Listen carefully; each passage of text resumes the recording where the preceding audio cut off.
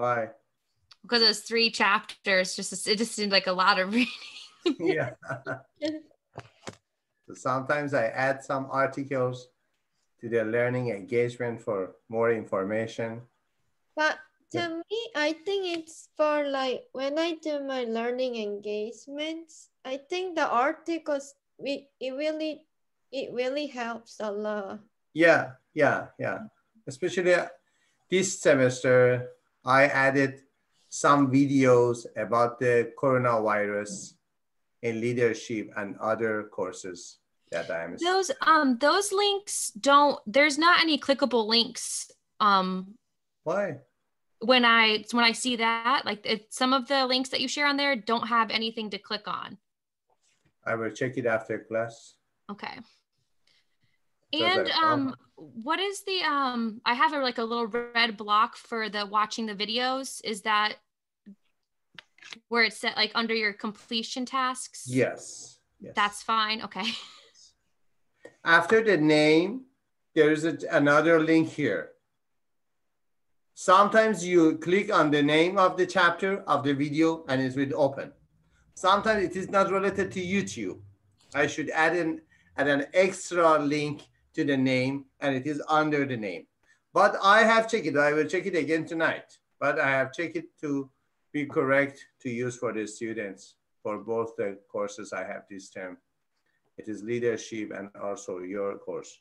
To know about the new trends because of coronavirus in management and leadership, it is very important to know about it. It is very important because after you will graduate, undergraduate, coronavirus will be your lifestyle as a manager. You should know the new information about the coronavirus. Because of that, I have a great emphasis on knowing about the pre-coronavirus and post-coronavirus situations of management, leadership, and also psychological aspects of coronavirus. So let me share my, yes.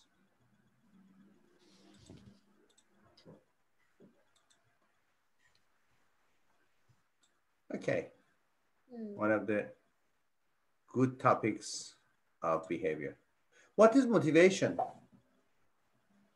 What do you know about motivation? How can you define the motivation?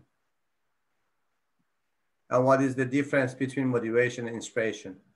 Is there any difference or not the same or no? Totally different each other. What are the components? Motivation is like your reasoning to do something. Motivation? Mm-hmm. So it's a cognition. It is the intellectual part of our mind or not emotional part? Which? I think it's both. Which is dominant? Which side is dominant? Which aspect is dominant? When you are motivated, you are a lot of thinking or a lot of passion.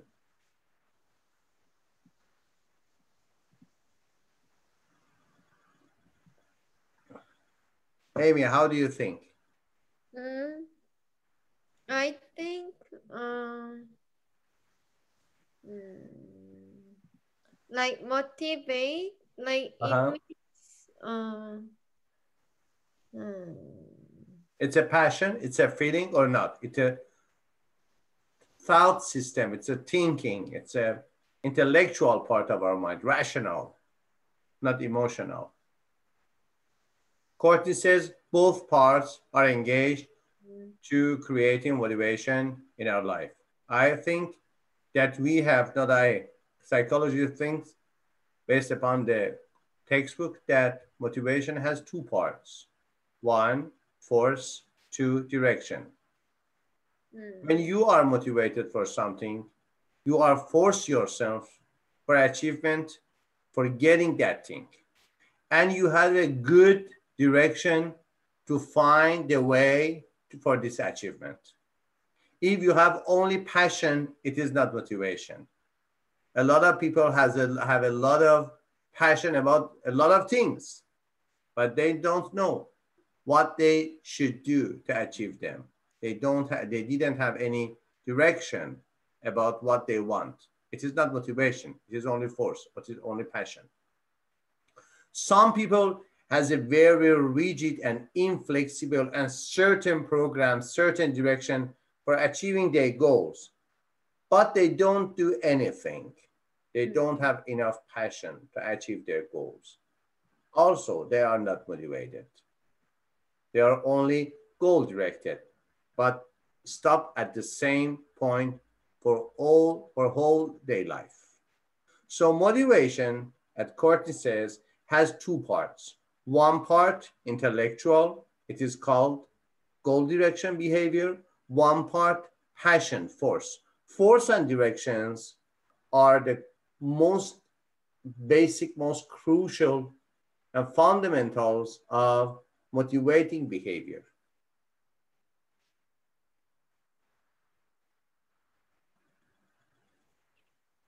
The nature of motivation. The set of forces that leads people to behave in a particular ways.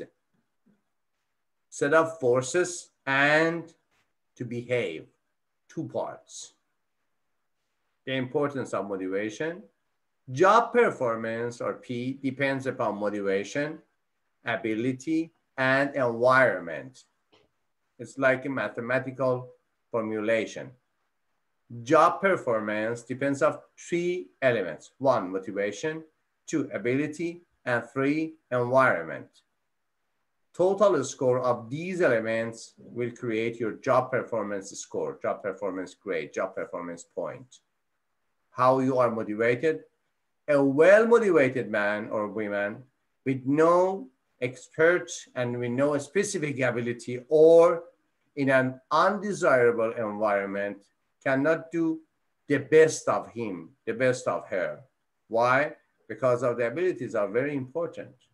Also, someone with a high quality of abilities and without any force, any direction, and also without any appropriate environment for developing his skills, he or she cannot have a good job performance. And also about the environment. P is equal M plus A plus E. It is job performance.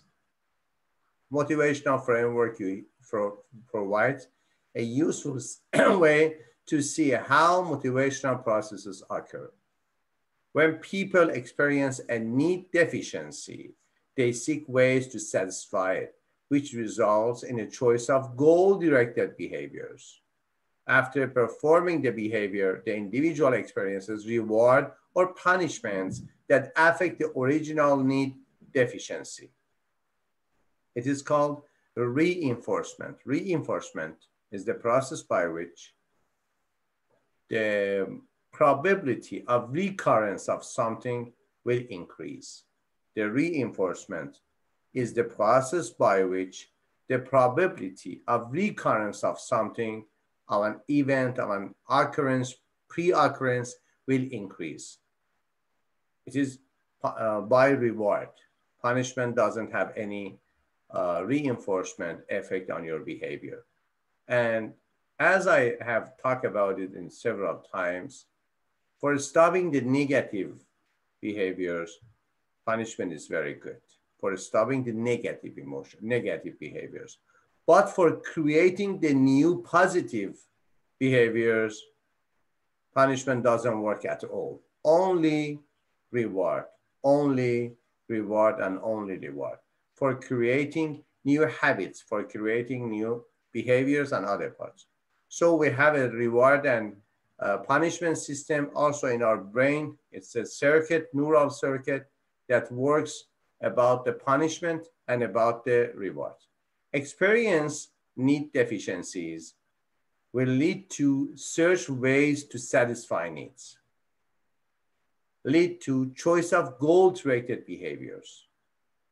Based upon our goal-directed behaviors, enactment of behavioral choice. It is called performance. Performance, what is the definition of performance? Enactment of behavioral choice.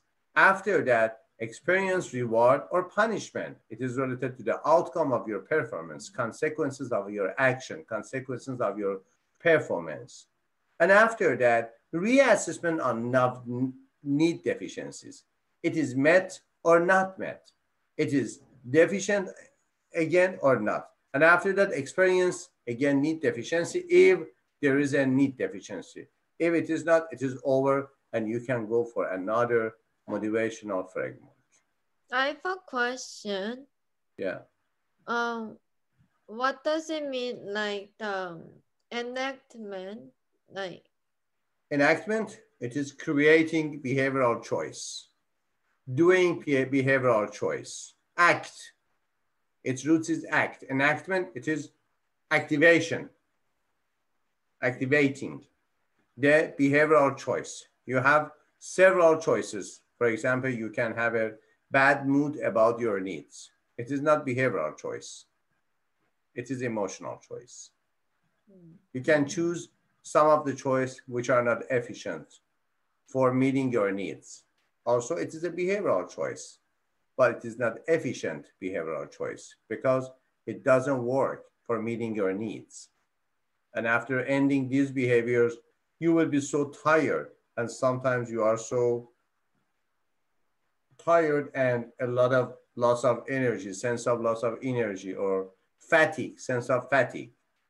But enactment of behavioral choice is mean that how and what choice of behaviors have you chosen for your targets. Because of that, you experience reward or punishment. The motivational framework. How motivational processes occur. At first, you should identify your needs. Burning desire is the greatest motivator for every human action. Burning desire. Burning desire, as John Paul Mayer says, is the greatest motivator for every human action in the history of the human being. But what is the root of burning desire? Also, it is called desire, not need, I know. But the basic part of all aspects of our desire is our needs. So you should at first identify your needs for achieving your goals. And after that, for choosing your goal-directed behavior or behavioral choice. And after that, enacting your behavioral choice. And after that, look at your consequences of action. And what are the consequences? Are they punishment or not? They are rewarded. And after that, are your needs met or not? If they are met, okay, let's go to another need. If it is not met, again, you should reform, you should feedback about the circulation of your need and your motivation process, and again, until that you will see, yes, my needs are met. So the first element of the motivational process is need. Anything an individual requires or wants. Requires or wants. Basic needs are required. Meta needs or hierarchical needs are wanting. They are not required. For example, eating is a physiological need. Yes, and you require eating to maintain your life. But self-esteem is not a physiological need. You want to have good self-esteem, to have good self-fulfillment and other parts of your needs. Some needs are about your existence. It is the needs of being. Some needs about your growth. It is called growth needs, being needs and growth needs. Need deficiency triggers attempts to satisfy the need. Yes, I have some need. I should understand some deficiency in my need. Goal-directed behaviors. It is the most important part of motivation. Motivating people can be on a goal-directed behavior, on a goal-directed pathway for a long time. They have a high rate of persistency and consistency and congruency between their mind, their thinking, their emotions, and their behaviors. We have three parts in mind: thinking, emotion, and behavior. These parts of mind are called rational triangle or cognitive triangle, including thinking, feeling, acting, thoughts, emotions, and behaviors. These are called cognitive or rational triangle, or sometimes triad. These are the main elements of our mind. So we can use everything in these aspects. That is it from our rational part, emotional part, or behavioral part. You can consider behavioral part very easy. Why? Because you can measure and observe your behaviors. But you as an ordinary people, not as a specialist expert in assessing, as an ordinary people, sometimes you cannot find that it is emotion or it is thought. Why? You cannot observe your emotions. You can feel. But about other people, you cannot observe and measure. As an ordinary people, you cannot observe or measure other people's emotions or other people's thinkings. So the observable and measurable parts is only behavior, result from individuals trying to satisfy their need deficiencies. Reward and punishment, it is the consequence of your action, are consequences of the goal-directed behavior, and reassessment of need deficiency occurs after the person assesses the extent to which the outcome addressed the original need deficiencies. Is there any need deficiency again? Okay, again, goal-directed behavior and rewards and punishment and feedback. If there is no need deficiency in that need, okay, it's over. The motivational framework, the motivational process is over. Historical perspectives on motivation. The traditional approaches. Scientific manager, the father of scientific management is Frederick Taylor, I think at the end of the 19th century and the first years of 20th century.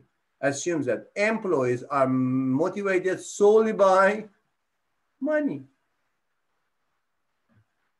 Why it is not? Is it true or not? Are people motivated solely by I don't money? believe solely, no. Why? Because there's like the human relations approach and the human resource approach where you want to be genuinely contributing or generally helping people. There wouldn't be volunteers and charities. Yes. But ordinarily, do you think, what are the major elements over the money? What are the major elements more important than money as a Satisfying our motivational needs. factor? What? Acquiring enough to satisfy our needs. Satisfying needs. Okay, can you satisfy your needs, all your needs, by your money? No. Which type of needs you cannot satisfy with the money?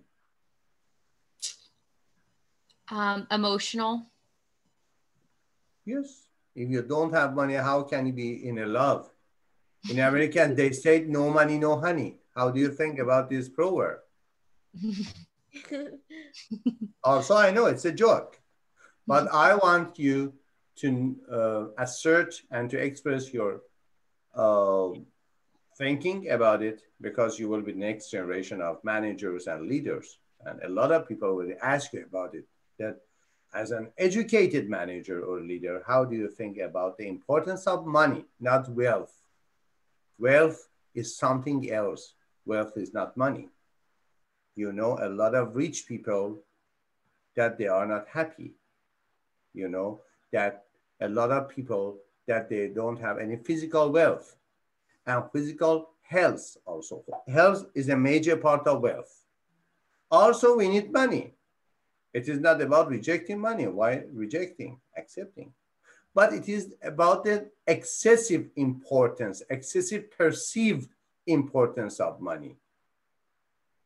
It is not about the money. It is about the perceived money and excessive perceived importance of money. A lot of people think that, a lot of people thought that, not in, I think in the, at least from 20 or 30 years ago, many people think that, no, money is not everything.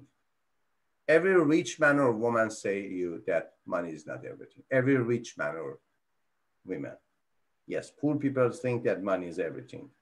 But any rich man or woman say you, yes, money is very good. Why not? But money is not everything. Nothing is not everything. Nothing is not everything. Money is everything? No. Love is everything? No. Education is everything? No. Religion is everything? No. Nothing is not everything. Anything has its specific role in our life.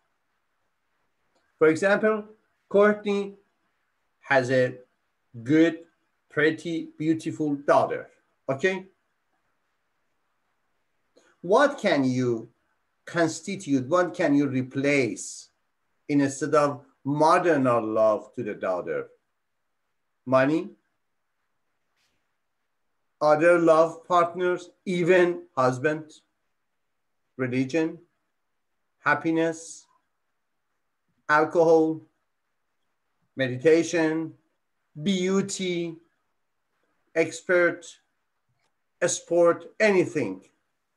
It is very unique sense of being. As a mother, as a woman, I think everything is like this. Everything has its specific importance and a specific role in our mind, in our life. But basic for security, you know, what are the what are the five hierarchical needs of Maslow? Do you know? First is basic needs, physiological needs. Second level, needs for security. Third, needs for love and belongingness. Fourth, needs for self-esteem. And five, needs for fulfillment or self-actualization. Okay?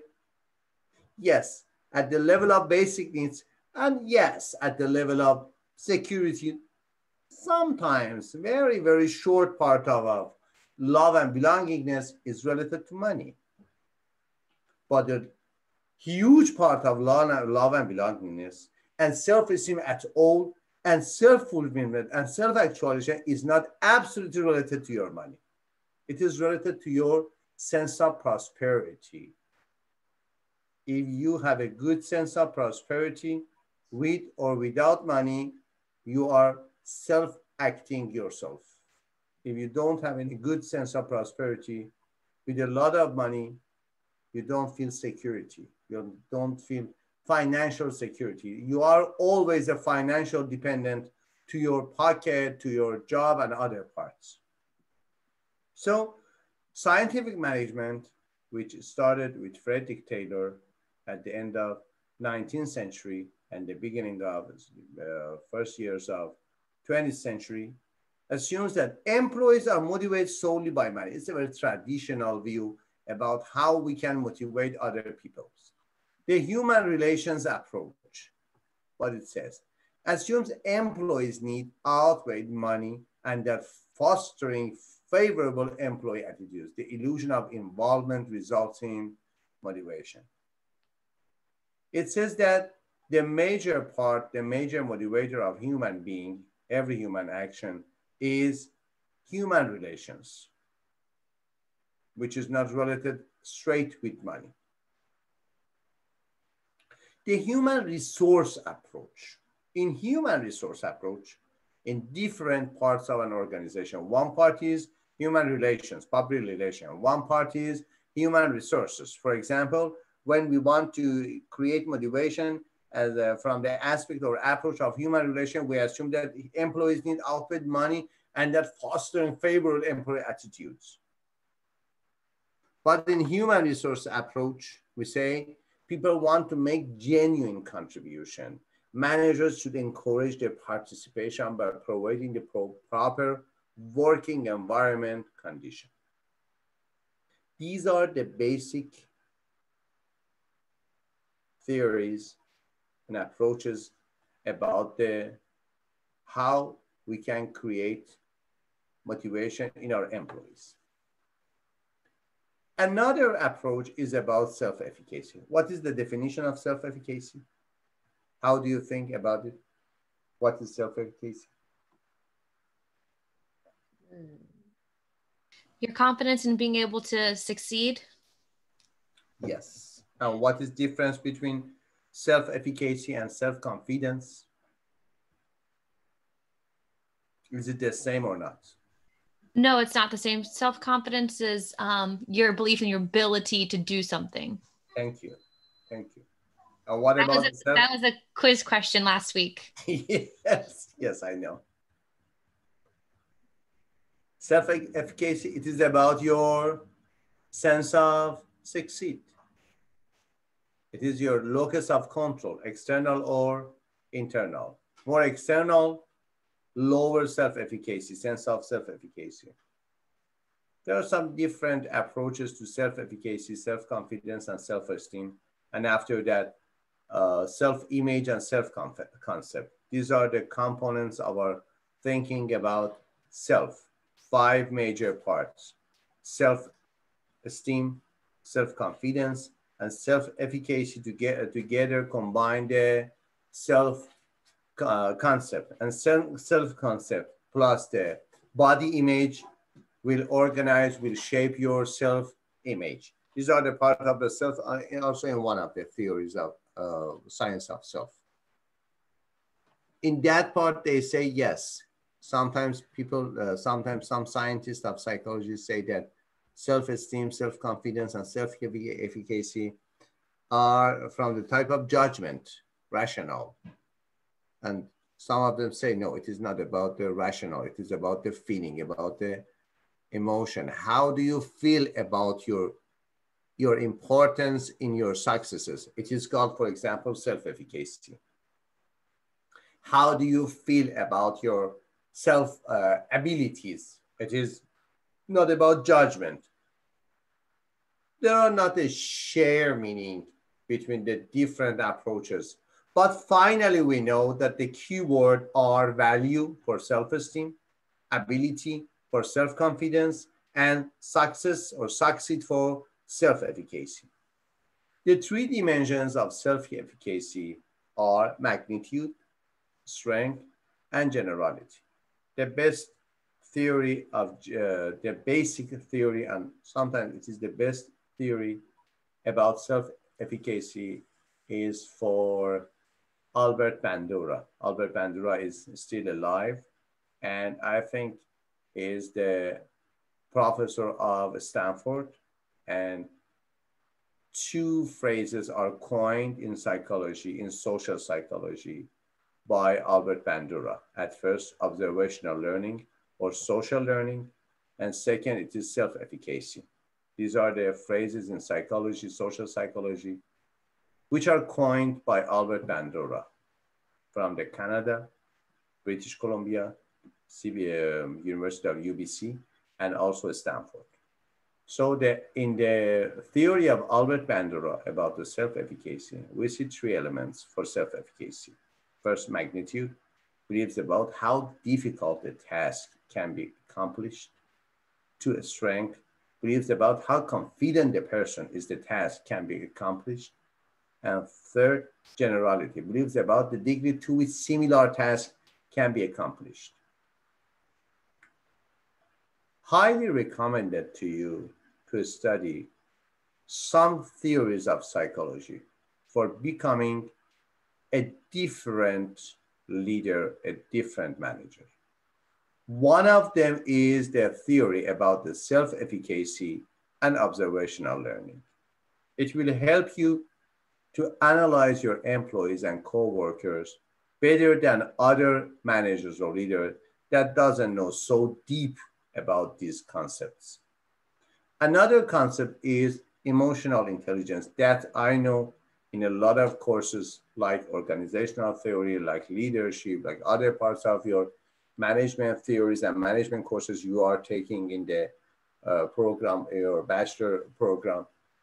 You know about a lot about the emotional intelligence, but focus on it. It is very important, very, very important. and it can help you in your private life and personal life, non-organizational life even. Emotional intelligence, we have a lot of working, a lot of articles about in industrial psychology about the emotional intelligence. Need-based perspective on motivation. Need-based theories of motivation. Assume that need deficiency causes behavior at first. The hierarchy of needs of Maslow, assume that human needs are arranged in a hierarchy of importance, basic or deficiency needs, physiological, and security. The first two level are basic or deficiency needs. And after that, and belongingness also, growth needs are self-esteem and self-actualization. In some categorization, they said that love and belongingness is not about the deficiency needs. It is about growth needs. In some categorization, like your course book says that no, love and belongingness is a deficiency need. I think love and belongingness is a growth need, not an deficiency need. So we have two parts of needs, deficiency needs and growth needs. If you cannot meet your deficiency needs, you will die. It's very important. Your surviving is related to your deficiency needs. Social surviving, physical surviving, spiritual surviving, not growth. Only stay alive. If you don't have belongingness, love is something different in this theory. Love is different from belongingness. In the Maslow theory of hierarchy of needs, love is only for a person that you can have sex with him or with her. It is lovely part. Belongingness is not related to sex. It's related to your family member, your peer group, your social friends, close friends. It is the sense of belongingness. Also, we say love and belongingness, but very professionally, if I want to ask you as an expert in these phrases, I say, yes, there is some differences between love definition in the hierarchy of needs Maslow theory and sense of belongingness. Sense of belongingness has a broad area for belongingness. Love is for the same person that you can have sex or something physical relationship. It is very intimate. The major part of love theory is intimate and passion. In love theory of, we have two major theory about love. One of them is love triangle or love triad by Sternberg. It says that love has three parts: commitment, passion, and intimacy.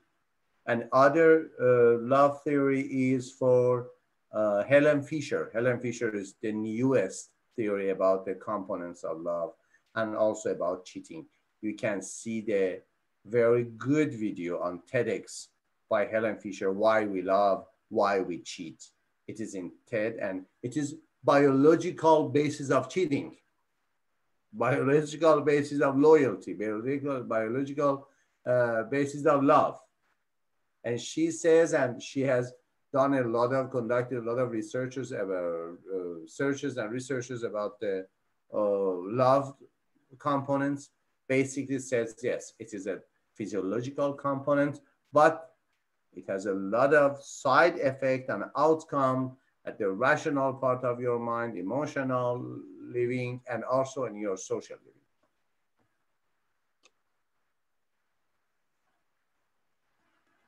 You see here again, the Maslow hierarchy of needs consists of 5 basic categories of needs. This figure illustrates both general and organizational example of each type. For example, for a person, sustenance is a physiological need. For an organization, base salary is an organizational need, basic need. For stability, for a person is a type of security needs. And pension plan is a security need for an organization. And friendship is an type of belongingness need for a one person, individual. And friends in work group is the other parts of organizational example for sense of belongingness. Self-esteem or esteem needs, it is a status in your social status, is your self-esteem in your society. And job title in organization is your esteem or self-esteem. And self-actualization needs for individual is achievement, and an organization is challenging job. It is not the first theory about the motivation and needs in human, but it is the first popular and the most popular theory in the field of motivation and needs, theory by Abraham Maslow. ERG theory, coined by Alderfer, described existence, E, relatedness, R, and growth needs. We have three types of needs: growth needs, relatedness needs, and existence needs. Assumption says that more than one need may motivate a person at the same time. It is not at the one time, at the same time, only one need, only existent needs, only relatedness needs, only growth needs. For example, again, we are talking about Courtney. Having a good, taking the courses for bachelor degree, it is about growth needs. But her role as a mother is about relatedness needs and also existence needs. His future existence, afterlife existence, is related to his family member, her daughter, okay? But studying in university is not about the existence, it is about the growth. So you can see, for example, in Courtney, that she is managing several aspects of her needs, existent needs, related needs, with their family members, with their friends, with their co-workers, with the other people, and also growth needs as an educating, training, and earning money and other parts. So the first assumption in this ERG theory coined by Alderfer is more than one need may motivate a person at the same time. Second, satisfaction progression and frustration regression components imply that a person may not stay at the same level of need in Maslow hierarchy of need. If you are satisfied, you will progress. If you are frustrated, you will regret. So one positive component, one positive couples are satisfaction progression, and one negative couple is frustration regression. Okay? Herzberg two-factor or dual structure theory. Assume that motivation as a construct has two separate dimensions. Motivation factors which affect satisfaction, and hygiene factors which determine dissatisfaction. It is called in psychology, it is called avoidance approach system. One type and one part of your motivation is related to approaching some desirable, some favorable things in your life. And other part of movement, other part of direction is related to your avoidance of undesirable things in your life. So we have two things: good things, bad things, positive emotions, negative emotions. We like, we don't like, we dislike, okay? So it is approach and avoidance. Motivation factors which affect satisfaction, and hygiene factors which determines that dissatisfaction. Hygiene factors is meant health factors, factors that are related to your existence, to your survival. Assume motivation occurs through job enrichment once hygiene factors are addressed. It is very important. When motivation occurs through job enrichment, when hygiene factors are addressed. At first, Like Maslow. The second part is not sense of belongingness. The second part, yes, I am alive and I want to stay alive.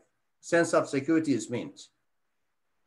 The approaches, the instruments, the conditions then that provides me the sense of staying alive. It is called sense of security, need for security. After that, that I know that I am alive and I can stay alive, after that, I am looking for my relationships, for my social relationships, for my friends, for my love partner, for my co-workers, for my belongingness, for my love relationships. If I don't know that tomorrow I will be alive or not, I'm not crazy to looking for example, relatedness or belongingness or love. This sentence in this slide says that with the other meanings. Assume motivation occurs through job enrichment once hygiene factors are addressed. Criticisms. Maybe both method and culture bound. Yes. Method of thinking about these problems and the culture of organizational culture or social culture.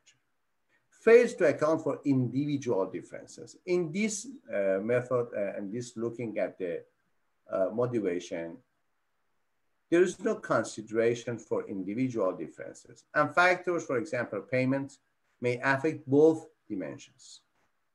You see also here in this graph, two-factor theory of motivation. Acquired needs framework, McClelland. It is very famous.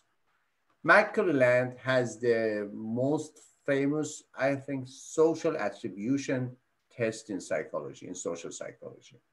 Social psychology is very, very near to industrial psychology and also to management and culture-based studies like management, like leadership. Social psychology has a lot of valid investigation about the organizational factors or organizational behaviors. One of the instruments, one of the tests, one of the questionnaires we use in social psychology, also in industrial psychology, for assessing, for gathering information about the employees or co-workers' feelings or attitudes to their job atmosphere, to their social atmosphere, to their family atmosphere, is McClelland, the need for achievement. One of the first persons that was so courageous to use the word achievement in psychology because, for example, in the time of Freud or after that, between the middle of 20th century, between the World War II, it was a taboo in psychology to talk about the word like achievement. It was not psychology in that time. It was for the businessman or businesswoman and for the economist people. McClelland was one of the first persons that was so courageous, so brave to use this word as an academic word and creating test and questionnaire for assessing the level of achievement, the need for achievement. Some people says that the joint between social psychology and industrial psychology was made by McClelland. He's very famous in social psychology and industrial psychology. The desire to accomplish a task or goal more effectively than was done in the past. It is the need for achievement. It is the meaning of achievement. Achievement is not doing new tasks. Achievement, it is getting better every day than yesterday. Every day than yesterday. Better and better and better. Never ending improvement. The desire, it is from the type of emotion, feeling, the desire, not thinking, not rationality, not judgment. It is the desire to accomplish a task or goal more effectively than was done in the past. It is the operational definition and conceptual also definition for the need for achievement. The need for affiliation, it is the other parts of needs framework. The need for human companionship, affiliation, and the need for power. You know, in a lot of psychological and management and leadership theories, we have an oppositional status between the power and affiliation, between the power and friendship, power and empathy. It is very bad that many power holders will lack their empathetic feelings about other people and will lack the sensitivity to others in their future. So one of the greatest and best elements in the McClelland theory is gathering two apparently oppositional component, which is called affiliation and power, together in one theory. The desire to control the resources is one's environment, in one environment. It is about the resources. So affiliation is about the companionship, achievement, it is about the more effectively, and the power is resources in one's environment. Focus on process-based perspectives. It was between this, but need-based. After that, McClelland, with McClelland, we enter to the process-based. Why people choose certain behavioral points to satisfy their needs? Why? How do you think?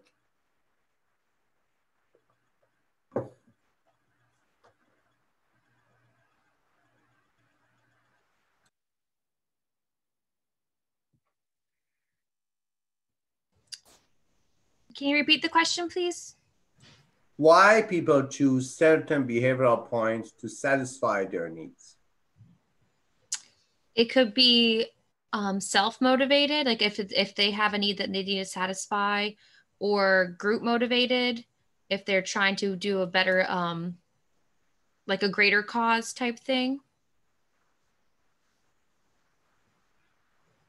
What is, for example, the difference between you and Jaime to choose the behavioral points?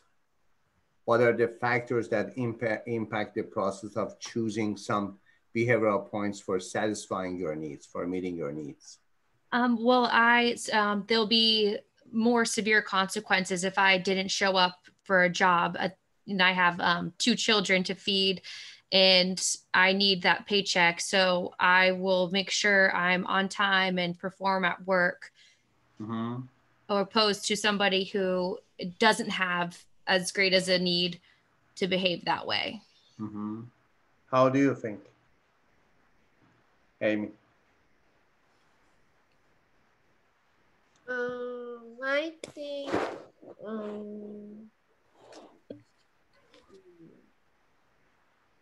like our motivations, what motivates me is different than what motivates her. So it is about the individual differences. It is about the personality traits or character. Yes. It is about your parental style, parenting style. And it is about your attachment style.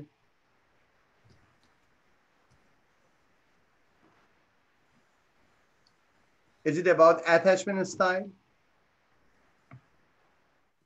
Attachment? Yeah, the other major theory you should know as a leader is attachment style, attachment theory by John Bowlby. It will help you a lot to know your employees very, very, very more usefully or more effectively. And also especially for your personal life. Attachment theory by John Bowlby. Okay. Emotional quotient or EQ or emotional intelligence.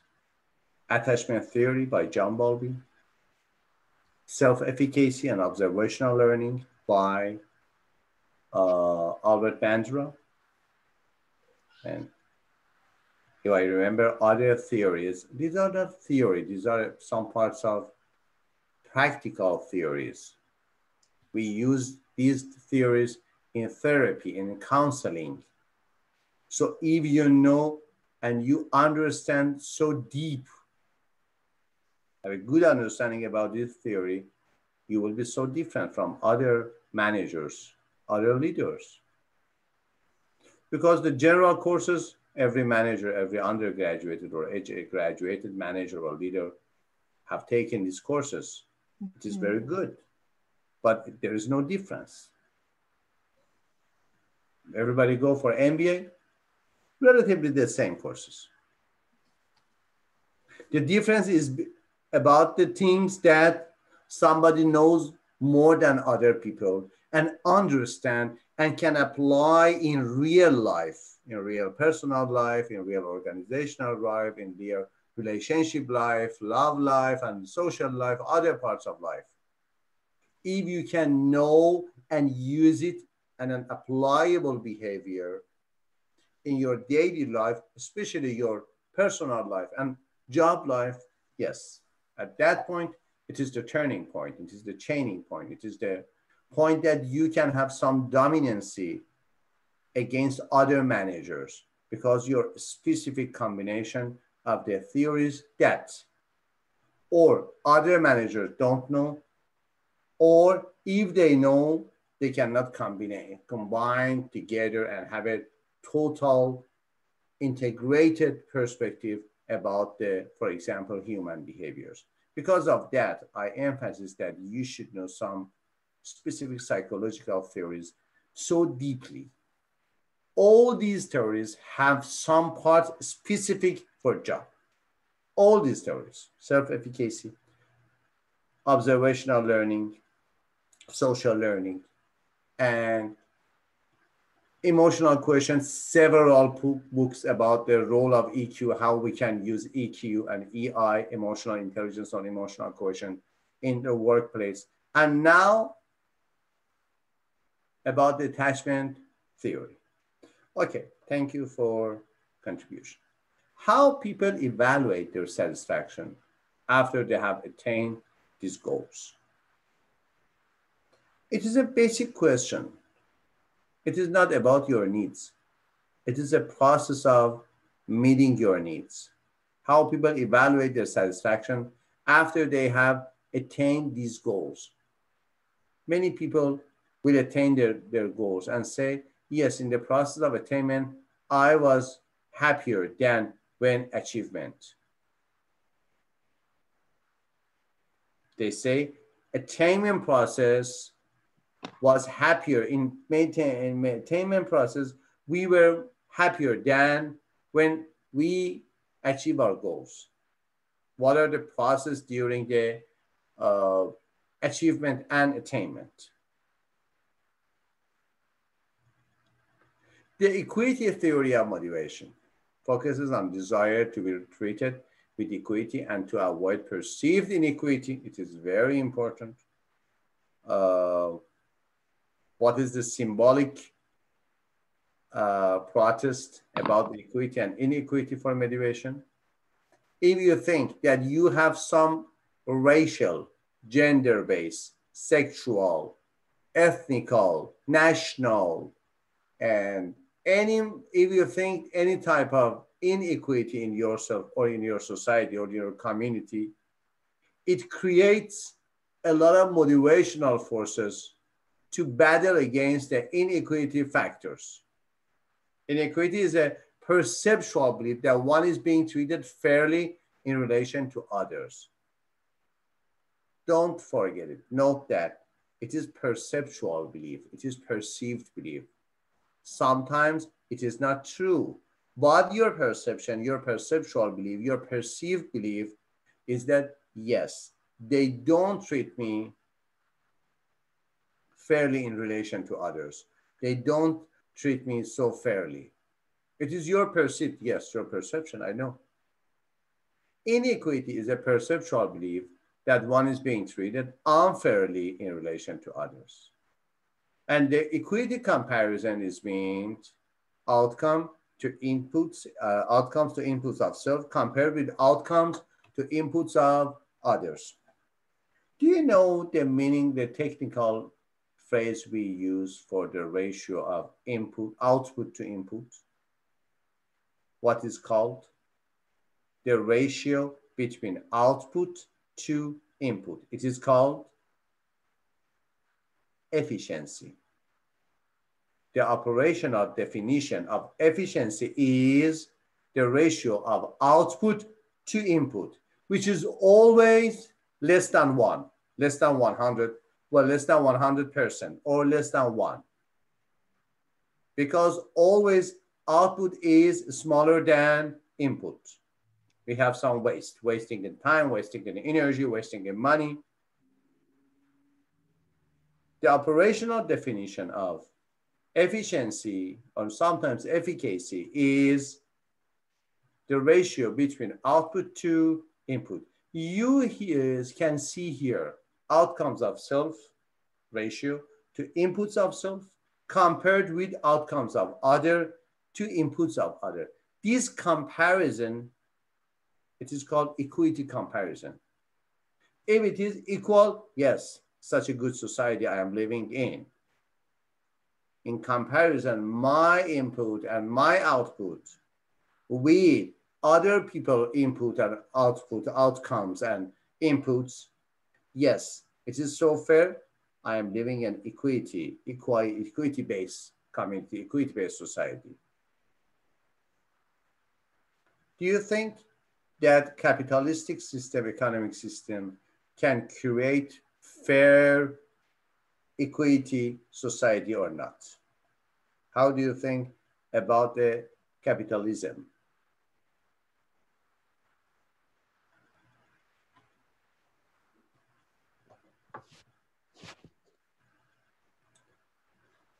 Do you think capitalism can create an equity-based society? For example, look at the Society of America as the symbolic, greatest symbol of capitalism all around the world.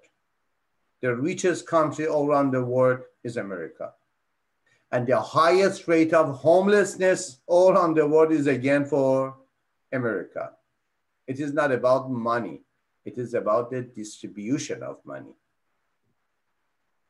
We know that which country in the earth produce more than any other countries? America. More than China, more than India.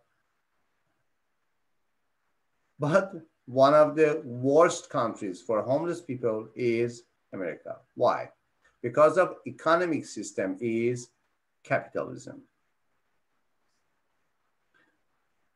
It is about imperialism. Imperialism is something else, about the dominance to other people, to other countries. But capitalism basically doesn't know anything about the equity-based community. Why? Because it is related to your job, it is related to your money, it is related to your growth. Yes, the greatest financial motivator society is capitalistic society. Yes. If you live in, for example, Sweden, you work for a long time and with the highest sense of security. But you will never be rich. Never. Why? Because it is social. You will pay about 70% of your income as the tax, with the high rate of social security, social services. It is a fair distribution of money, yes. But many people doesn't have any motivation for growing. Why? Because it is not so important that you work or you don't work or you grow very high or you are popular. Everybody is popular. It is not communistic system, it is socialistic system. In the other hand, in the opposition part is capitalistic economic system, with the major figure of US. And after that, other capitalistic system. Some of them are social capitalistic. For example, France, Germany, Canada, they are social capitalistic. Basically, it is capitalistic. It is related to the investment, related to the money, related to producing and turnover of money in the country, but have a good services for poor people. In that part, it is called social. But again, about the producing money and production and tools of production, it is about capitalism. Do you know who was which philosophers or philosopher was the greatest and most well-known philosopher as the enemies of capitalism? What were the thought leaders of, for example, old Russian system? Thought leaders, not the leaders, thinking philosophers. Do you know? And they were not Russian.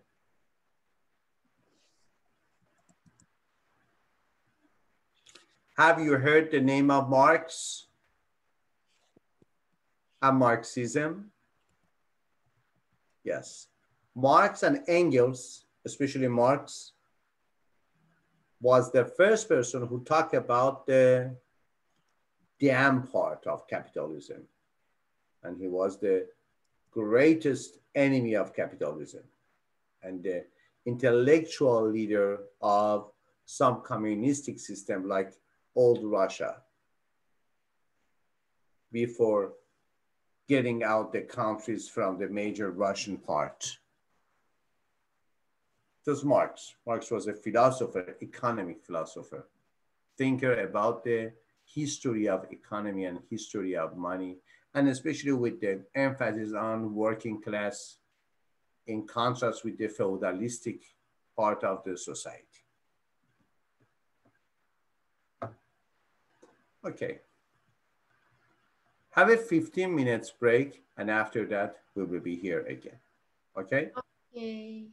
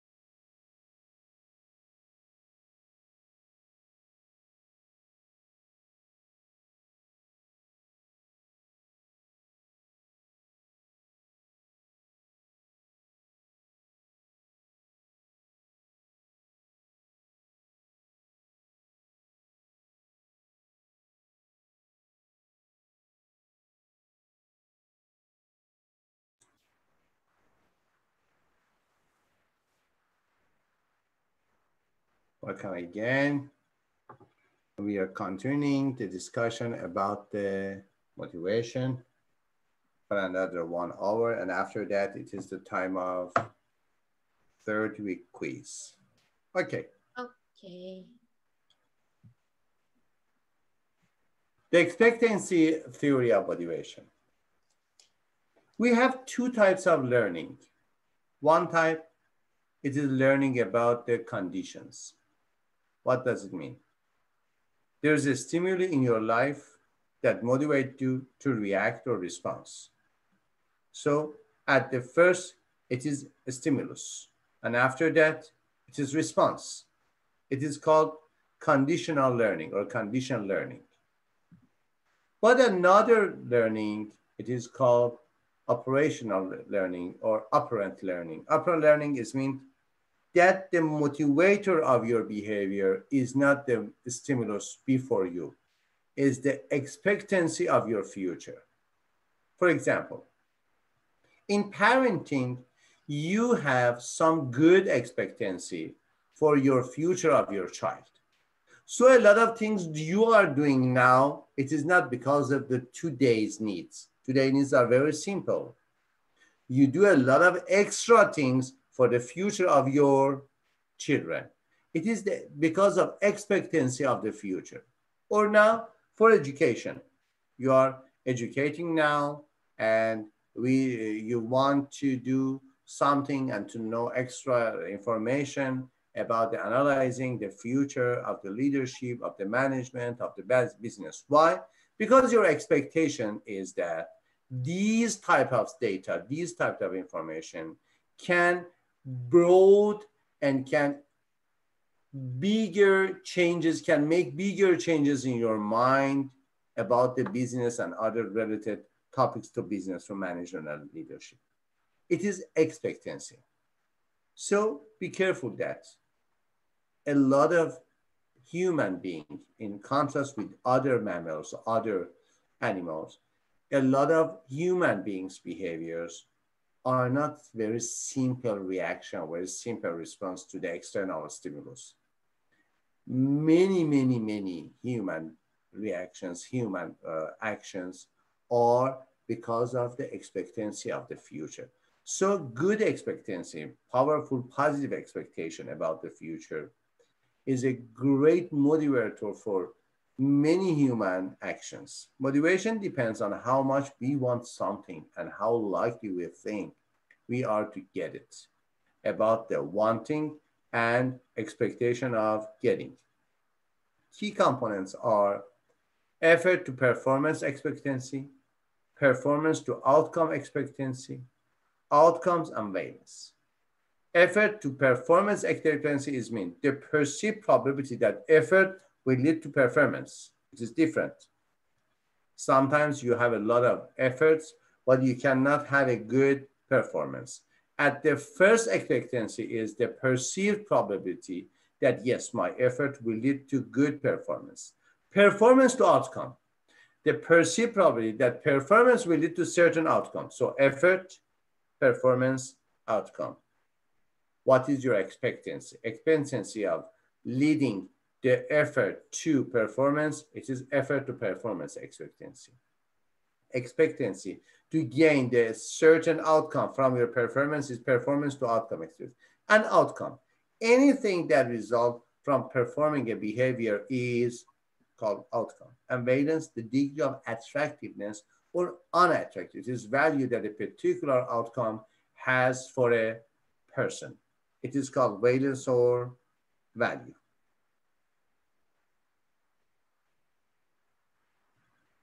The Porter-Lowell model is the focuses on relationship between satisfaction and performance. One of the basic questions for every human motivation is that why we do a lot of things, a lot of tasks, a lot of educations, a lot of money, a lot of facilities in our life, good job, good money, good car, good house, good wife, good husband, good family, but we are not satisfied. We are not happy.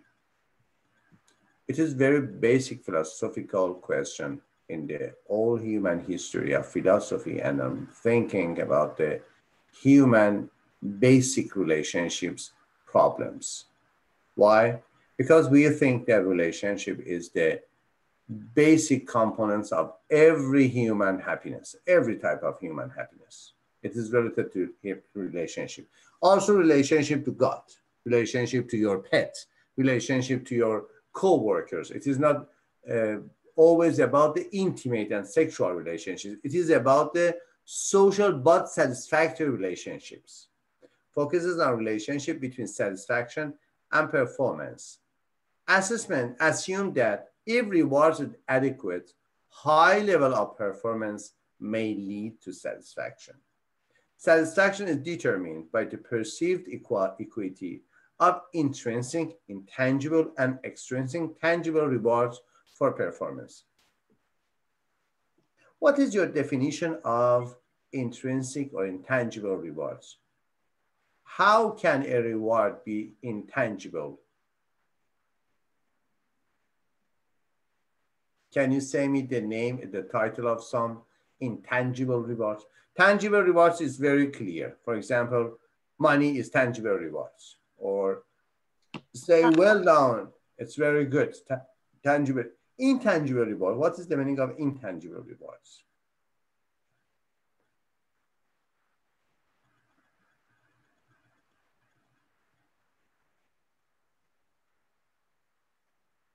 Nothing about the intangible rewards? Intangible rewards, not in opposite. Praise, Yeah. like praise or recognition. Yes, yes. Sorry, I just didn't want to be, I don't want to, if Jaime wants to say something, I want to give her a second to say before I be a motor mouth. No problem. Some of the intangible rewards are the rewards that you perceive that they are rewards. In psychology of success, there is a major part of the title of self-motivation. Self-motivation is very important. When you are alone, when you don't have good enough external motivator, and for whole of your life, you need some instruments for self-motivations. It is very important. Intangible rewards are related to your self-motivation procedure that you use for motivating yourself, for continuing the hard road and the hard roadmap to your success, to achievement, to desirable outcomes you want to have in life. Major parts are intangible. They are not tangible because it is about your self-motivation. For example, yes, I am at the right position. Appreciation, gratitude, thanksgiving are the major parts of self-motivation and major parts of intangible rewards for performance. But tangible rewards are external rewards. Gifts that you give from the external part, environmental components of your life, from your organization, from your family members, from your society. So really intangible and subjective rewards that in a lot of times, you give to yourself, not your external environment. You give to yourself. They are very important in the discussion about the self-management. You see, again, this model, Porter-Lawler model, value of reward and perceived effort reward, probability and effort, abilities and traits and other things. Guidelines for using expectancy theory. First, determine the primary outcomes each employee wants. Each employee should know that what you want from him or her. What is your expectancy level?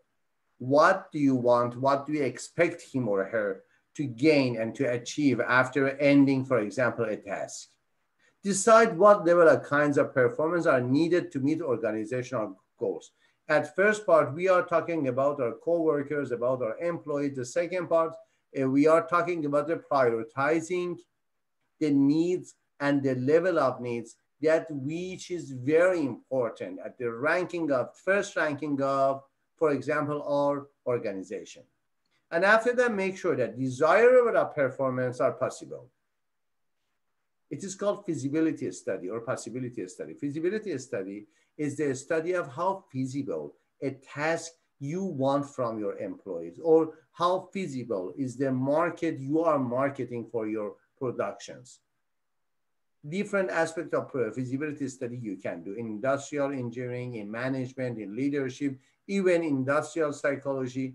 We use feasibility study. Make sure that your desired levels of performance are possible, and link desired outcome and desired performance. This is organization. This is organizational needs. These are your employees, and these are your expectations. Harmonization between these components can create a good expectation level for your organization. Very real, very feasible, and very possible expectation for your organization. For example, you have some out of training or no trained people as your employees, and you want some high level requirements, some high level needs of for your organization, it is impossible. And feasibility and possibility study will reject these expectations. This study says, sorry, you cannot reach that level of expectation for your organization with these untrained and without trained or unprofessional, not professional, not expert people.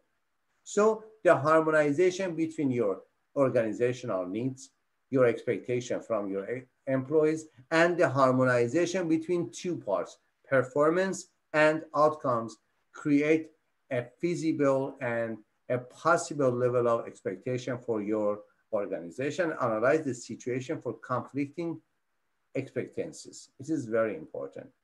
Between approaching something and avoiding something, it is the meaning of conflict. The conflict, very simple definition of conflict is the same. At the same time, we have approaching and avoidance to something. We are approaching and we are avoiding. It is conflictual situation. I don't know. For example, in parental situation, we have a lot of conflictual situation. Why? Because of your love, of your good sense, of your kindness, you want to have some approach to your parents. And because of generational gap, and that they don't know why, what are you talking about, and you can understand what are they talking about. It is generational gap. You should avoid them. It is conflictual. Not it is between hate and love, but it is between approach and avoid. Make sure the rewards are large enough. It is very important. The law of diminishing returns says that if your rewards are very regular, and after sometimes people think that, yes, with lower or higher level of performance, with lower and higher level of outcomes, there's no difference between the reward they are receiving. It is called the law of diminishing returns. The return of your expectation because of your reward will diminish. So always personnel, always co-workers, always employees should know that there is a serious and severe difference between the different level of functioning, different level of performance. The performance, different performance should include different type and different volume of reward, different amount of reward. Make sure the overall system is equitable for everyone. The sense of equity is very important in all aspects of organization, because organizations and corporations and companies are the small and sometimes great, but generally are the small samples of your society. In society, we need equity. For example, when you look at the movement, the late movement, so-called, that Black Lives Matter, it was about inequality in organization. A major part, African American people are a major part of American society, as a great protest against what is this, what are doing with us. We are not minor, we are the major part of African American, and it is not about the minority or majority. It is about the equity in a democratic society, in the most democratic society, and most liberal society in the world is US. So they can come to a street and have a good protest, and sometimes with the violence, sometimes with the aggression, sometimes no a very peaceful protest against the inequity. The sense of equity in the organization is very important, especially in some countries like America, that you can cover a lot of different races, a lot of different ethnicity, a lot of different nationalities. This is very important. Nobody can say that, yes, I am Native American. Native American is Indian American. Everybody is immigrant here with a different time of immigration. For example, from 1494, the conquest of paradise by Americano and Christopher Columbus. Just now, it is about, I think, 500 years. Okay? Because of this, America is very immigration acceptance country. Very immigration, based on the immigrant people. Because of that, you should know as a manager, as leader, how to work with different culture, different races, different ethnicities, different nationalities. And at the first part, it is very important to consider equity in your organization as the basic part. Out of the legal problems, we are not talking about the legal problem. It is not a course of organization law. It is about the organization theories. It is about how can we lead an organization as a manager or as a leader. The third part, the third category of motivation perspective, it is learning based. Learning is in a relatively permanent change in behavior, behavioral potential resulting from direct or indirect experience. So the key components, the key words of the learning is at first change. Change is the greatest, most important keyword of learning. If change doesn't occur, learning doesn't occur. You see a lot of people, you know a lot of people with a lot of direct or indirect experience. But there is no change. Why? Because there is no feedback. As Anthony Robbins says, there is no failure, only feedback. There is no such thing as failure. Anthony Robbins says, there is no such thing as failure, only feedback. It's true. Always there are some types of outcome, desirable outcome and undesirable outcome. There is no such thing as failure or even success. Something you are called success is desirable outcome. Something you are called failure, it is undesirable outcome. So at first, the basic criteria of diagnosing that learning has occurred or not, it is about change. After that, the second keyword, it is about permanent change, relatively permanent, not absolutely. And the third part is about experience and rehearsal. In some books says it is resulting from direct or indirect experience or rehearsal. For example, studying the books, studying your courses, if you have some permanent changes in your mind or mindset or literacy, it is not about experience, it is about rehearsal. For example, mathematical rehearsal. It's a permanent change in your mind, yes. It is about experience. Experience is about the external world. So a relatively permanent change in behavior or behavioral potential resulting from direct or indirect experience or rehearsal. How learning occurs. Traditional view, classical conditioning. We talked about it. A simple form of learning that links a conditioned response with an unconditioned stimulus. Contemporary learning as a cognitive process. Assume people are conscious, active participants in how they learn. It is very important view, that consider people as scientists. In this view, we assume that every man, every woman is a natural-born scientist, a modern-born scientist. He or she is active participant, not unconsciously, consciously an active participant in learning. Because of that, we call it, for example, skill training. A skill training is not about your unconscious, it is about your conscious. You are actively participating in the training and learning the skills. Reinforcement theory and learning, these are very simple. I talk about the operant conditioning. Behavior is a function of its consequences of action, not about the expectancy, about the consequences of action. And reinforcement in the consequence of behavior.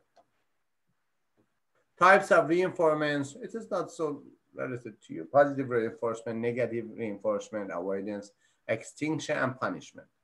A reward or other desirable consequences that a person receives after exhibiting behavior, it is positive reinforcement. Every consequence that increases the recurrency of an action, it is positive reinforcement. Every action, every consequences that reduces the possibility of recurrency of action, it is called negative reinforcements or punishment. Sometimes positive reinforcement is called rewards, and negative reinforcement or avoidance or punishment. Extinction is this decreases the frequency of behavior by eliminating a reward or desirable consequences that follows that behavior. For example, euphoria is a good consequence of substance abuse, of drinking alcohol. It's a good consequence for them. The sense of trance, the sense of I am not here, euphoria, fantastic confabulation about themselves and about the world. If someone is alcoholistic and you want the extinction, create extinction for this behavior, you should destroy the good and the favorable and the desirable consequences of drinking alcohol. Because of that, some medications used, and you will eat a pill, and after drinking alcohol, you have something like hyper vomiting, like morning sickness of pregnant women. It's a very, very bad situation for using alcohol. After that, it is called avoidance. It is called avoidance therapy. No, it is, I forgot the name of the type of therapy we use for this one, this type of therapy. After that, the good outcome, the desired outcome will destroy. Always you drink and go to the other part, or you're using the substance, abusing substances and medication and drugs for going to euphoria. But now you will have a very, very bad feeling. It is extinction. And after that decreases the frequency, for example, of alcohol. And punishment and unpleasant or it is aversive therapy, I remember. It is aversion therapy. Aversion therapy, it is about, for example, using medication for changing the consequences of a pre-operations, pre-behaviors, which was very pleasurable, very desirable for the users. After destroying the good consequences and switch them to the very aversive behaviors, unpleasant punishment, their behavior will be extincted, will be off. Action present the stimulus, positive reinforcement, negative decreases the behavior, the recurrence of frequency. Social learning in organizations. Social learning in organizations is about Bandura, occurs when people observe the behaviors of others, recognize their consequences, and alter their own behavior as a result. It is very simple in the history of human being that the major part of learning is because of looking at other people. It is very, very simple.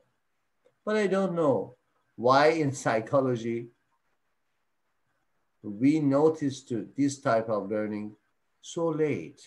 At first, we look at how animals learn the skills. Because of that, we talk about the circus psychology. Circus psychology is that part of learning psychology that we use to train the animals for circus. It is called by joke circus psychology, learning psychology, conditioning psychology, behaviorism. But Albert Bandura says, and has a lot of experiments about this theory, that yes, elite people, acceptable people, are very important source of learning in life of everybody. And it is called social learning in organizations.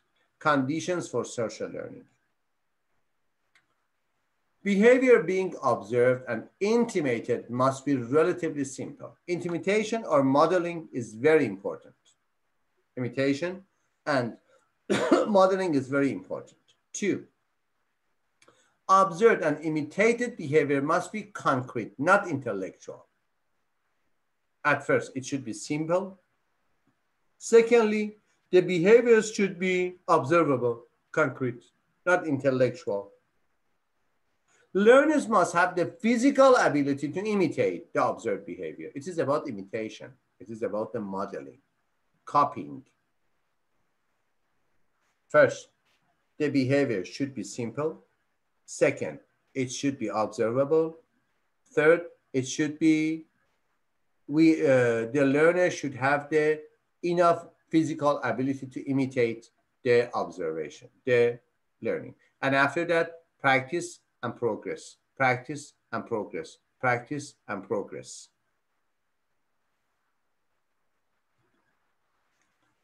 Organizational behavior modification, or OB mode. What are the differences between behavioral change and behavioral modification? How do you think? Is there any technical, any professional differences between modification or change or not?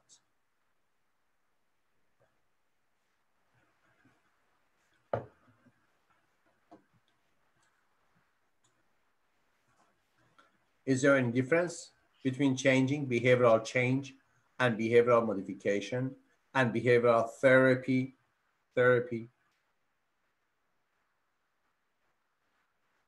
What is the definition of modification? We have 4 stages: modification, change, transcendence, and transformation. We have 4 words here: modification, change, transcendence, and transformation. The ultimate level is transformation. The basic level is modification. What are the differences between these words? Modification, change, transcendence, and transformation. Sometimes people say, some expert people say that, no, at first transformation, after that transcendence. Some experts says, including me, that no, at first it is transcendence, and after that it is, the final part is transformation. But basically, what are the differences between change and modification, especially in the behavioral approach? Change is you act a different way, or where modification is just you kind of switch the way you were doing something. And transcending is going like a beyond. And transformation? Transformation be evolving.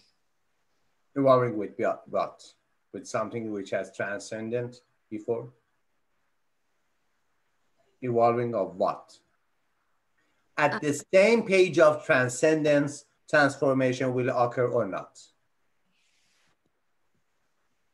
What is the content of evolution in transformation? Yes, you are right.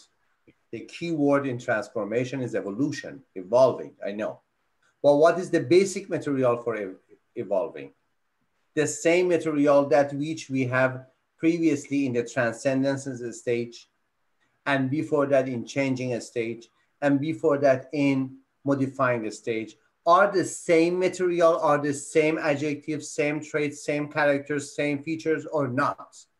We have some new, not the skills, new features, new character. You are talking about transformation, not about the modification. Modification, as you said, is very simple.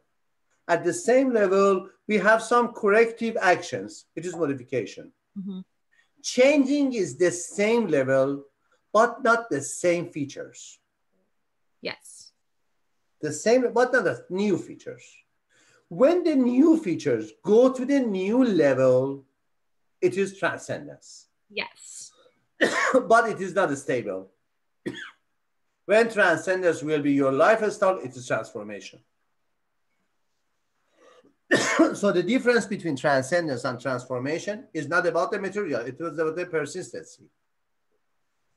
New level include transcendence and transformation, new level of consciousness. It is called altered states of consciousness. But the same level and the same elements, it is modification. At the same level with different elements, it is change.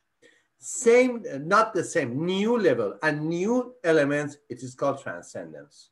And permanent new level and new elements is called transformation. Thank you for explaining it that way. Transformation is very deep, very, very deep. It's a very I deep. like that explanation. Yeah, it is about your changing basically. Sometimes, for example, in transgenders, sometimes they want to say that, yes, it is about transgender, it is transformation of sexuality. New level, new feature. It is not about, for example, some improve of sexual behaviors or sexual orientation. When you are talking about transformation, it is the deepest part of changing. It is not regular. It is possible? Yes. Yes, it is possible. But it is not easy at all. Not easy at all. The application of reinforcement theory to people in organizational setting. You can see it. Schedules of reinforcement. It is continuous, fixed interval, variable interval, fixed ratio, and variable ratio. When we are talking about the schedules of reinforcement, we have 5 types of reinforcement. Continuous reinforcement, reinforcement with fixed intervals, ratio are different, and intervals are fixed. Reinforcement with variable interval, reinforcement with fixed ratio and variable ratio. Behavior is reinforced every time it occurs. It is continuous behavior.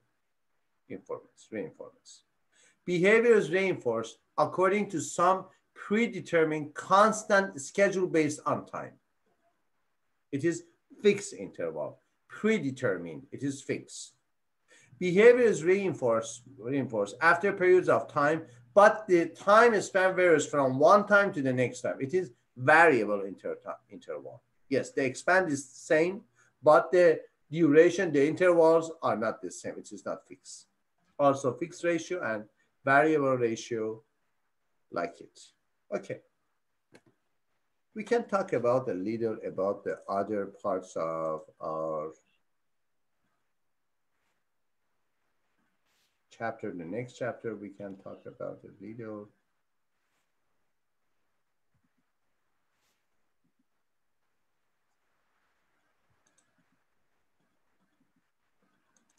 Because it is in the continuous of discussion about motivation.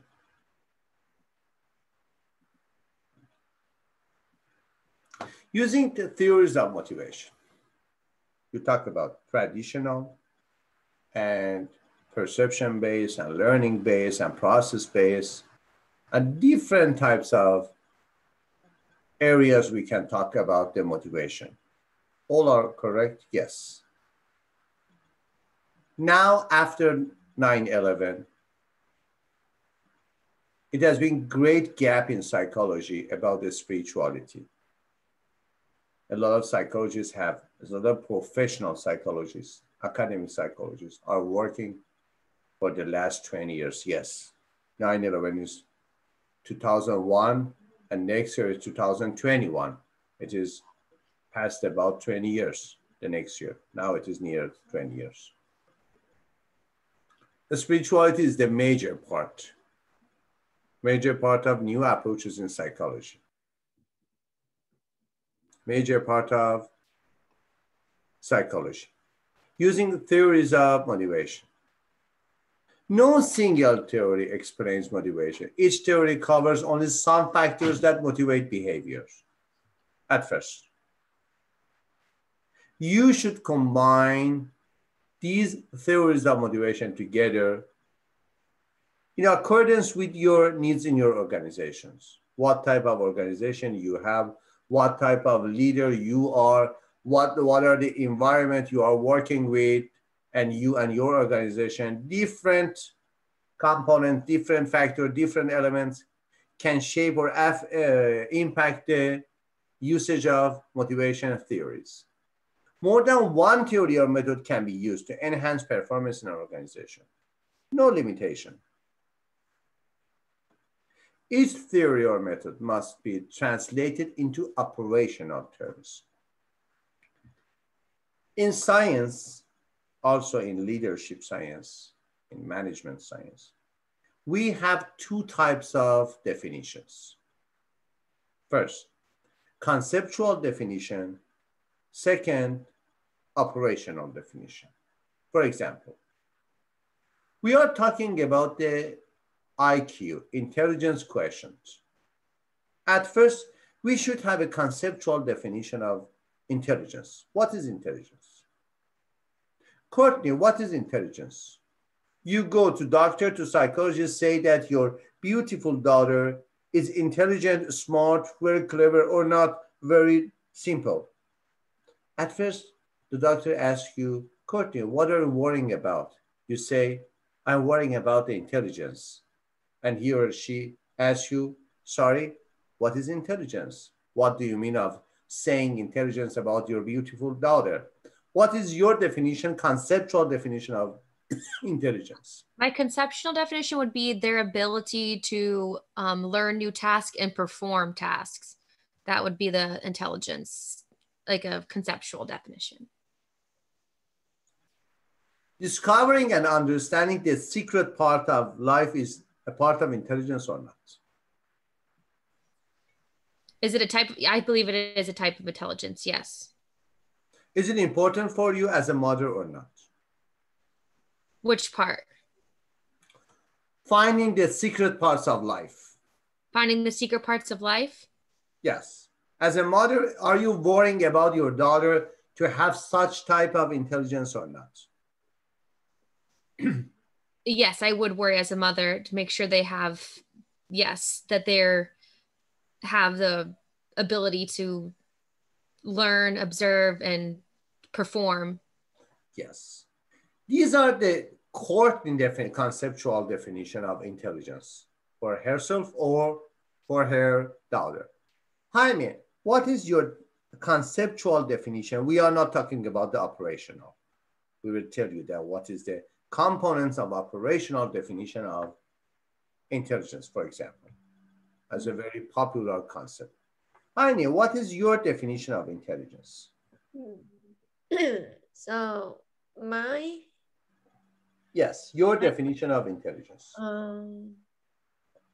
What are the components of definition you think?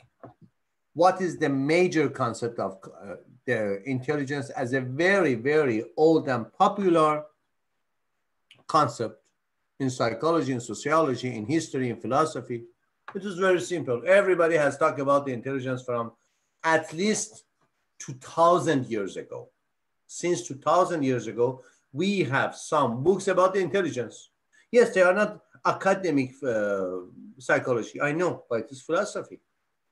These are the books, these are the ideas, these are very important ideas, at least since 2000 years ago.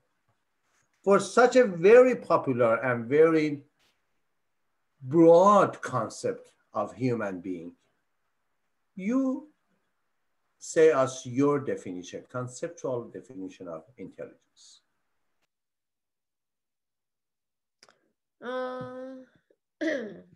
Like I think like so for my conceptual definition, because like I think like Like conceptual definition, think of like trying to explain it to like a elementary school kid. Like how would you describe what intelligence is? That's how I try to think of it if I'm going to do like a conceptual definition. Let me ask in another way. Courtney, do you think you are an intelligent woman? Yes, Why? because I have a high ability I am asking about the operational definition. It is not Operation. about the conceptual. Yes, I am asking about the real person and Yes. asking herself or her husband or her mother, her daughter, even her professor ask, is Courtney an intelligent woman? She says, yes, I'm intelligent. After that, I ask about the operational features of intelligence.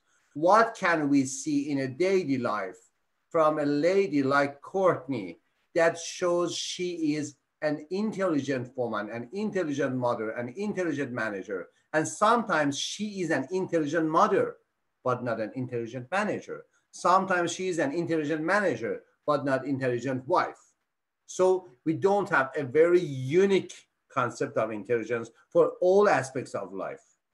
Because of that, I ask you, Courtney, do you think you are intelligent? You say, yes, I think I'm intelligent. I ask, why? What the actions, what the behaviors I can see if I have an observational tools for daily observation, daily observing your behaviors. What are the major intelligent components of daily activities? Do you want me to answer or Jaime? No, you. Oh, so so you would be able to observe that I have the mental capacity to mental capacity for what?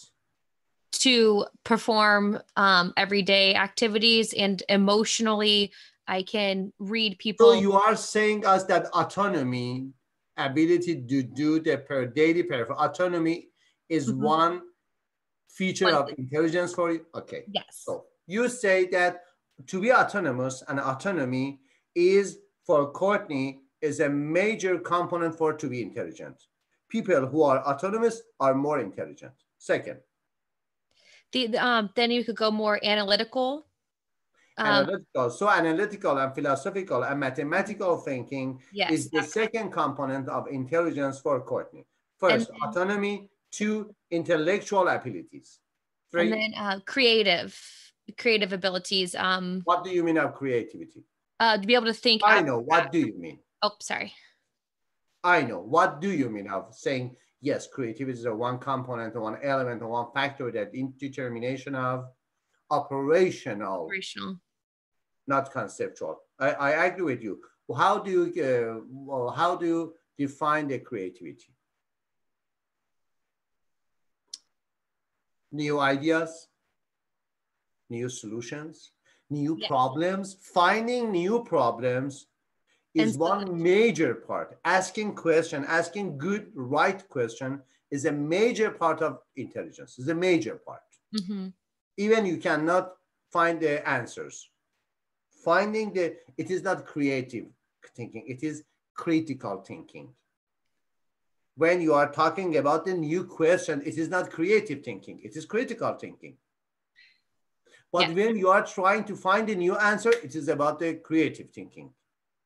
And these are two major parts of intelligence, as you said. So autonomy, intellectual abilities, creative thinking, critical thinkings. Are you an intelligent mother? In contrast with other mothers you know? I believe so, yes. Why?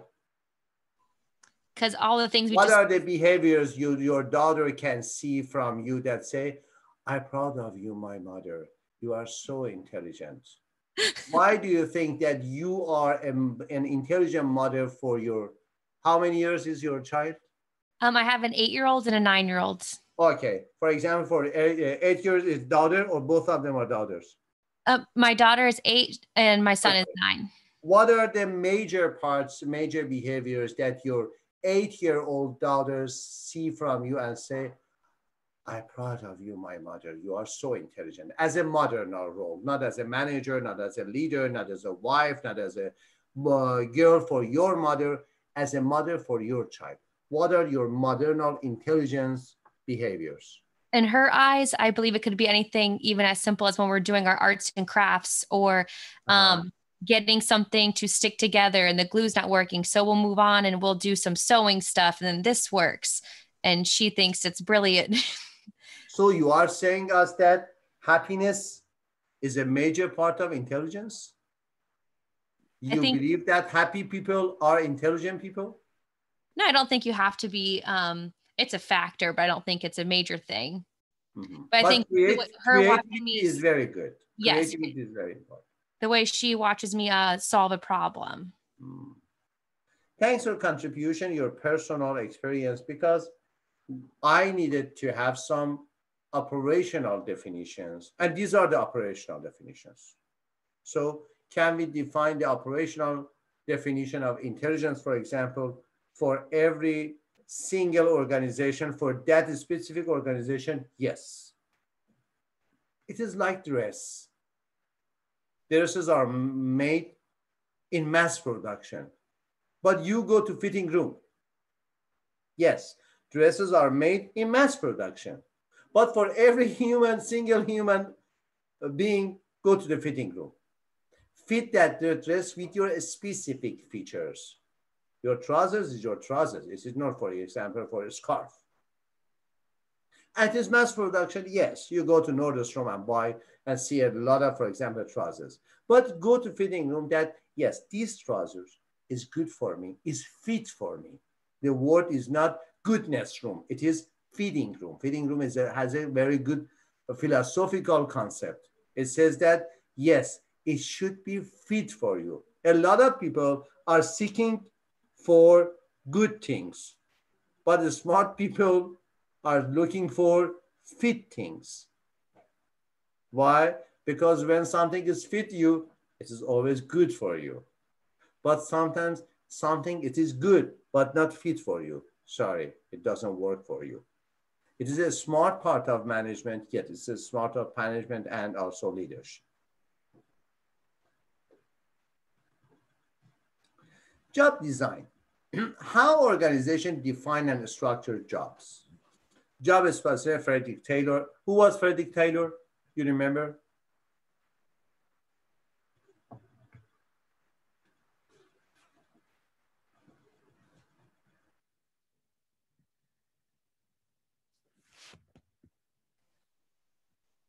Can you repeat the question, please? Well, who was Frederick Taylor? We talked about it about 15 minutes before, 15 minutes ago. Who was Frederick Taylor? I should give you the grade 0 for final grade. When you are educating in business and management and you don't know who is Frederick Taylor, it is the father of your job. The father of scientific management is Frederick Taylor. If somebody awake you in the midnight and say, Hamish, who is Taylor? Hamish says, it's the father of scientific management. Good night. Frederick Taylor is the first and the best name for scientific management. The father of, for example, we say the father of psychopathology, the first one who talked and provide a model about why people became psychiatric illness is Freud. Freud, the father of psychopathology, not the father of psychology, the psychopathology. The first person who came to organizations and provide some models and some concept for management of the organization was Frederick Taylor at the end of the 19th century and the beginning, starting years of 20th century. And the first concept was job specialization. What is the other phrase you can use for job specialization? What does it mean?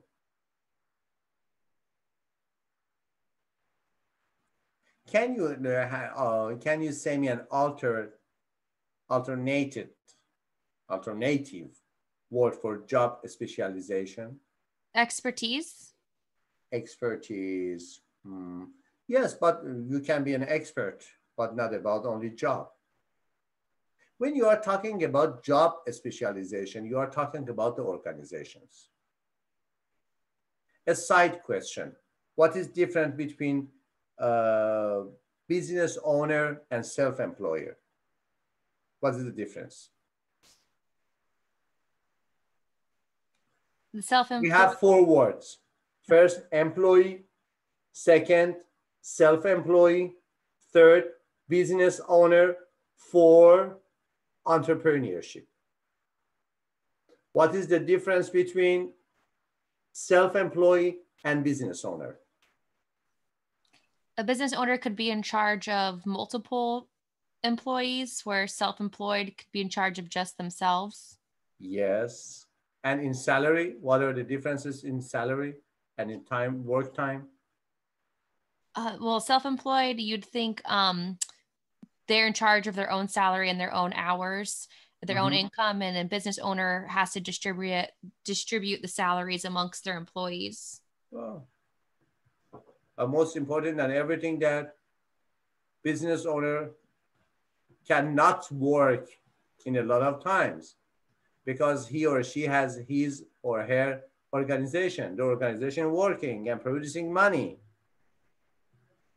But self-employed is just related to the hours he or she is working. With self-employed, you will have money. With business ownership, you will have wealth, something more than money, in different aspects of your life. An entrepreneurship is something else. You create several businesses and you share a little part of them and give the businesses to other people. You are entrepreneur. Your expertise, your proficiency is creating new jobs, which is very popular now in the world. Jobs should be scientifically studied, broken down into a small component task, and then standardized across all workers doing those jobs. Follow Adam Smith's concept of the division of labor, dividing is not related to the Taylor, it is with the Adam Smith. Adam Smith, who is Adam Smith? Do you know? So I should have some exam about the names of the great figures in your proficiency. Who is Adam Smith?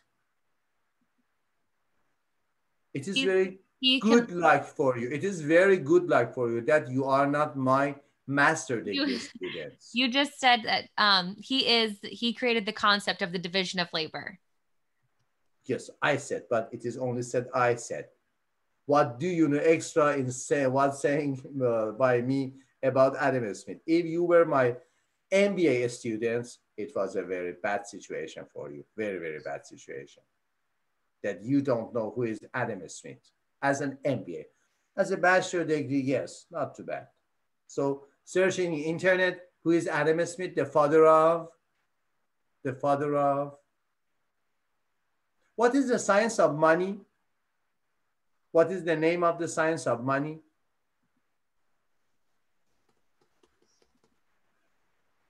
What you call the science of money? It is called economy. Adam Smith is the father of economy as a science. The first greater thinker person in the field of economy, it is Adam Smith. Also, we don't know when Adam Smith is the father of economy, we don't know the mother of economy. You can find it, the mother of economy also, by Jude. So Frederick Taylor is the father of scientific management, and Adam Smith with the great book by the title of Capital.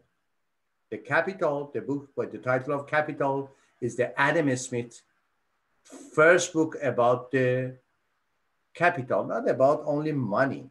Capital is not money. For example, in psychology, we have psychological capital in organization. It is very important. And the last question for deep thinking. What is the difference between assets and capital? Is there any differences or not? Between asset and capital, asset and investment, asset and income, asset and capital. I'm satisfied with asset and capital. What is the difference between asset and capital?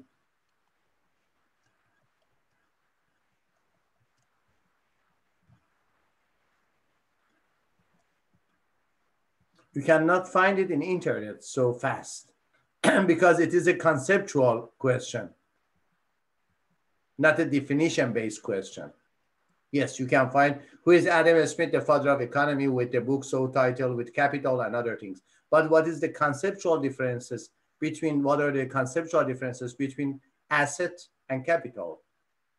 Well, assets can be long-term or fixed, and capital refers to like money or investments. And I told you we have a phrase in psychology. It is called psychological capital. It is meant for psychological money. I don't know what the source you are searching, but it is not true.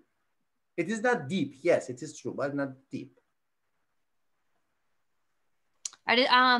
Assets add value over time.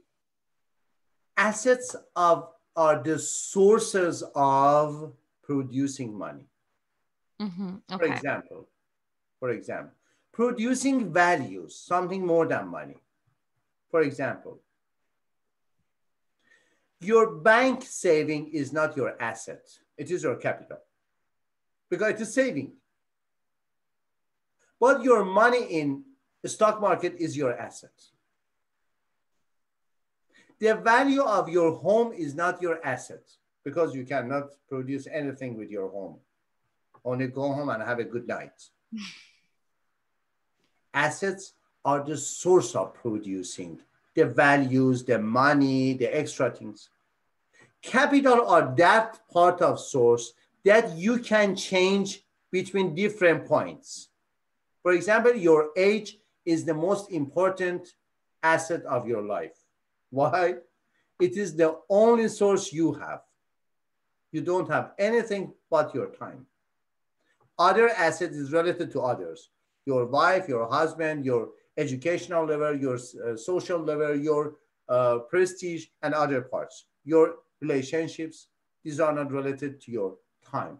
The only thing that it is your own private asset is your time of life.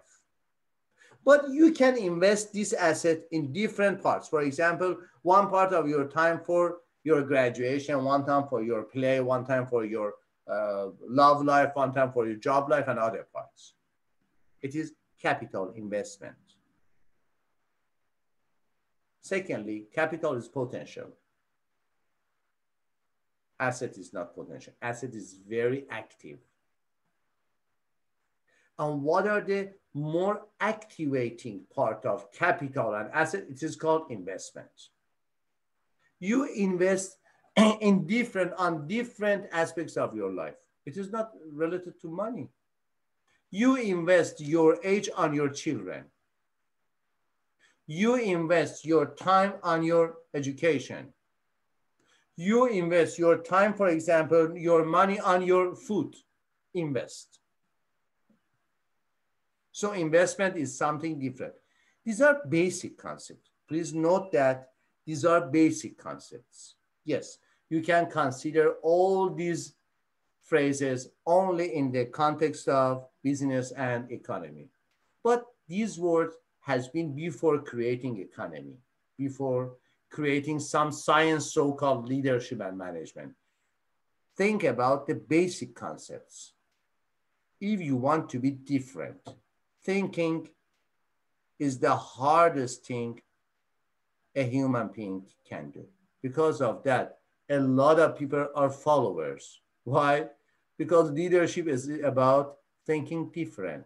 That's it. Leadership is about thinking different. Because of thinking is the hardest thing a human being can do, a lot of people, many people love to be follower, not to be a leader. They say, yes, I want to be a leader. And I say, oh, what are the skills of leadership? Responsibility, accountability, and thinking out of the box. And I say, are you responsible? Yes, I'm responsible. Are you accountable? Yes, I'm accountable. Say, so why you are not a leader?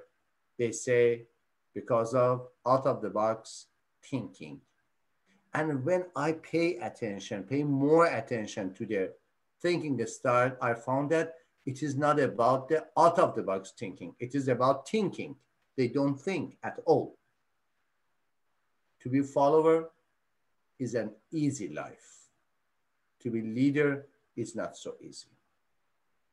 But followers will not remain and leaders will remain with their thinking, with their production, and also it is related to your choice. It is not mandatory. If everybody is leader, so tell me who is a follower. Yes, I know. There's a categorization. But you are studying in academy and in university, and it is expected that some of you have some good views about the future based upon the knowledge and based upon the literacy. The internalized knowledge is literacy. That part of knowledge that you are experiencing internal, it is called literacy. Based upon your knowledge and your literacy and your attitude, it is expected that some of you decide to be a leader. For this character, this part of your character, thinking is the most important part. Okay, you have sometimes about 15 minutes for quiz week 3, yes, and next week we have the midterm, and all questions are about from PowerPoints, and also some questions about your books, but the major questions are from PowerPoints. Study the PowerPoints. If any problem in this week, send me an email. And final things is that don't postpone your LEs, your learning engagement, because it has some due date, and I don't want to damage your final grade. You are trying so hard, I see. Any question, Courtney? Next Wednesday, we just log in for, and we're going to take the test during this period of time. No. Half of the time is about teaching, half of the time is about quiz. Okay. You come to the session, and after that, I will give you the password of quiz, and you send. But if you are hybrid student, you should attend the class. You cannot take the quiz after class. For online students, yes, they can. But hybrid students, they should come to class, and for 1 hour, they take it. After that, it is ended, the time. That you are here, it is not important for you and also for Amy, for other students. Okay, have a good night. Yep, see you next week. You too.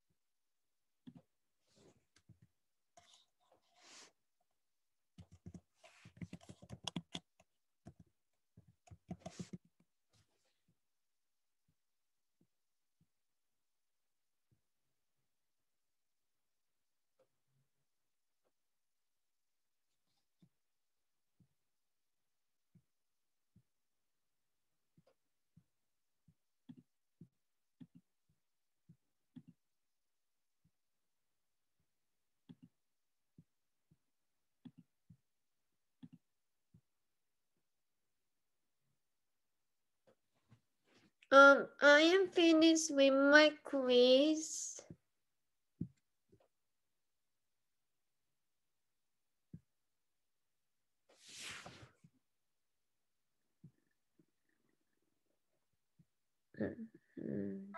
What do you say, Amy?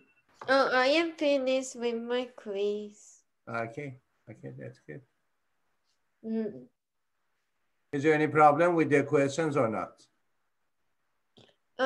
The questions, I think it's It's easy. yes. Okay, have a good night. Okay, have a nice You too, weekend. bye. Bye.